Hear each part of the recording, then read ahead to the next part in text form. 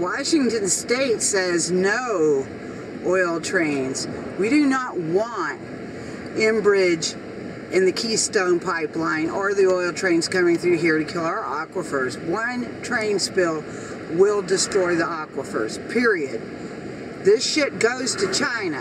It is not oil that can be used in our vehicles like people think.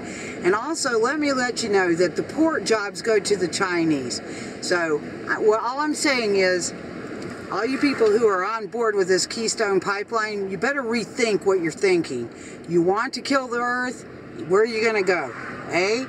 I mean, let's think about this. The Creator gave us something beautiful. Now, let's protect it. Peace. One's a little bear.